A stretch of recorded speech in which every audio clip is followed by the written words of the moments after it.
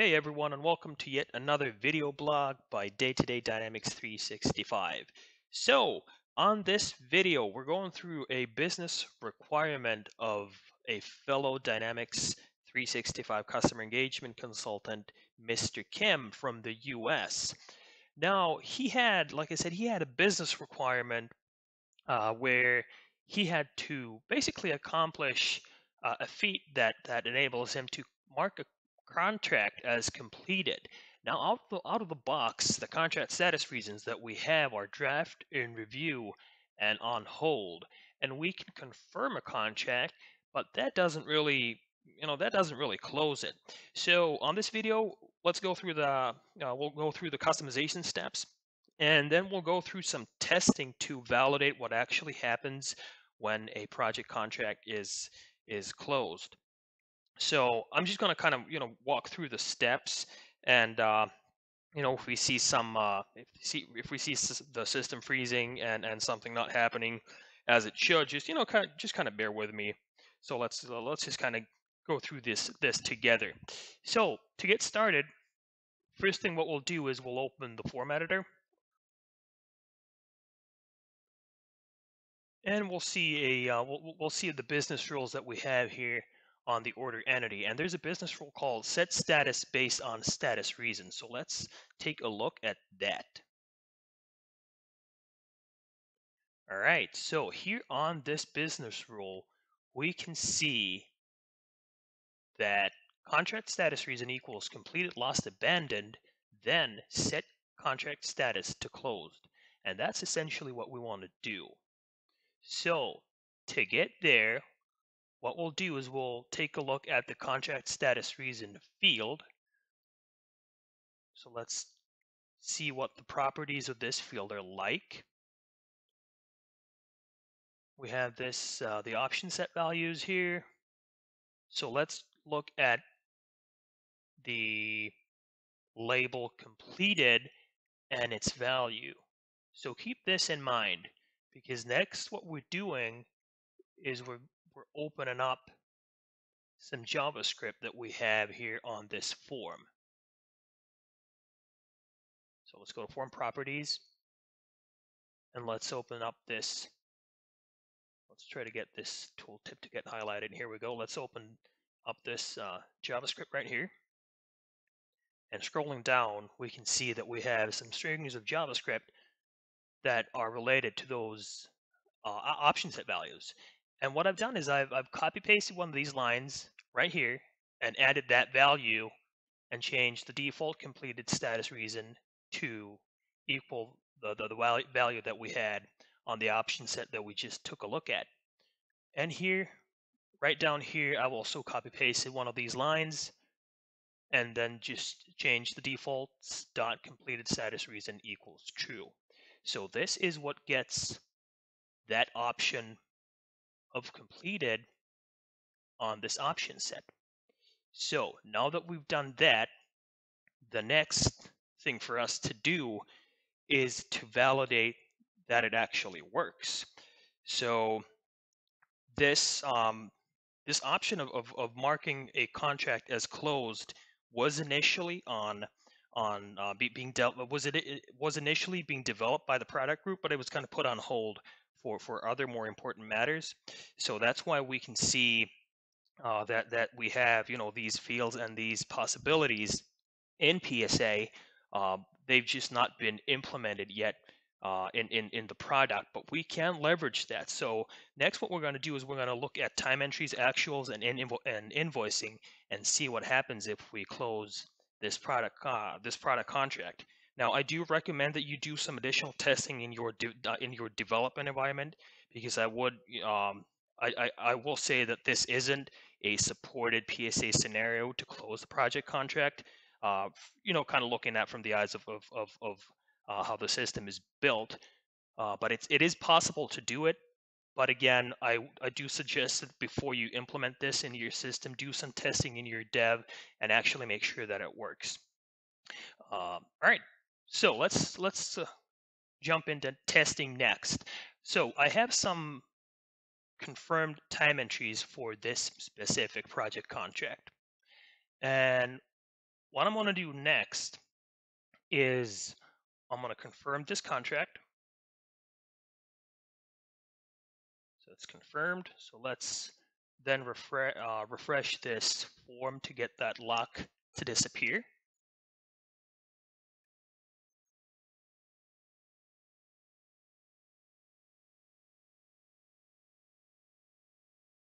Here we go. Then I'm going to create an invoice. So this will pull those time entries that are approved on an invoice that we have. All right, so we have an invoice. So then let's come back to our project contract. And now let's mark this project contract as completed and then see what happens when we confirm that draft invoice that we have. So we have a confirmed project contract. Let's mark it as completed. The status changes to closed. I'm just going to refresh this form just in case to see that nothing happens behind the scenes and it's actually closed. It is. All right. So now what we can do is we can go on that invoice that we have.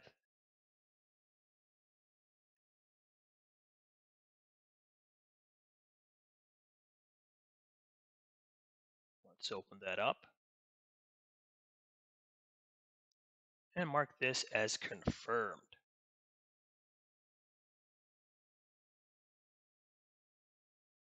All right, the invoice is confirmed. Let's check what our actuals look like. So we have a billed sales actual and we have those reversed actuals as well. So time to jump back on the project contract. And let's see what our contract performance looks like. So the contract performance has increased. So we confirmed our contract, we created an invoice, we then closed our contract, and then marked our invoice as then confirmed our invoice. So despite us having a closed project contract and a draft invoice, confirming our draft invoice actually does, it does get pulled into our project contract figures to the build amount figures right here. So next what we'll do is, as we have a status of closed project contract, let's look at our time entries. So we have some additional time entries here that I want to approve. And then let's look at the utilization, if we have any effect on that. So actually, let's take a quick look here. Our utilization is, right now, it's 37. Let me actually refresh this just in case. It is 62, so I had some previous previous time entries here. So it's 62. And now let's approve these time entries and verify what happens with actuals and then what happens with utilization. So the actuals get created just fine. Let's look at utilization. And the utilization gets updated as well. So I am able to create time entries and increase my utilization against this project contract despite it being closed. All right, so now we do have a small problem. We have approved time entries, we have a closed project contract, and we're missing the create invoice button on the ribbon. So what we're doing is we're changing this back to draft, saving our changes, and we're getting that create invoice button right here. So I'm going to create a new invoice for those time entries that I had, and the problem is solved. Now we can actually do this step again, kind of just in case, to see that everything works as intended. So let's come back on the project contract again, confirm it, and then mark it as completed again. So let's just call this double verification.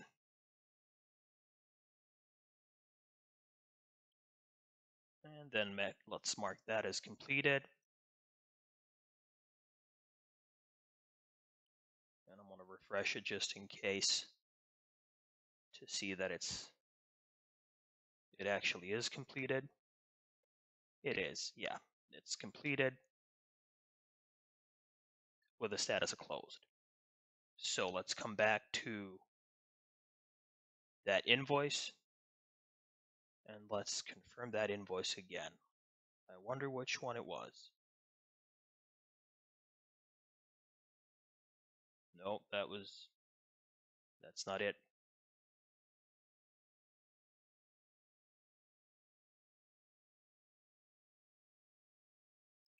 Here we go. So the actuals still look good. We have customer invoice created as a billing status ID, just as it should. Let's confirm this. Let's check our actuals. We had that billed sales, and let's verify our project contract or our contract performance. We have billed sales increased. So now that we have a closed contract, an additional test that we can do is to credit these invoices and see what happens then. So I can just pick either one of these confirmed invoices and just click on correct this invoice. And let's just confirm it right away. Then let's take a look at our actuals. We can see that the adjustments have gone through just as they should have. And now basically the actuals are back in the system. So if we want to get them invoiced, what we'd have to do is just, change this contract status reason back to draft, and then just click on create invoice again or run batch jobs. And as you can see, the credited invoice is now seeing it was deducted from the billed amount. So our billed amount is back to 100 as it should be. So from this, we can gather that a project contract with a status of closed does allow us to submit time entries, to approve them, and to confirm draft invoices without really, seeing any drastic effects on the project contract. Now, like I said, I do recommend that you do some additional testing. Based on this, I would say that marking a project contract as completed so that we get a status of closed is a valid approach, but in any case, I would still do additional testing before implementing this in a production environment. So I hope you've enjoyed this brief video, and hit me up with some questions on my blog. If you have any questions or regards to the configuration or customization, or if you do find some odd things around this functionality, please do post those on my blog, and let's kind of pick it up from there. So thanks again, and have a good one.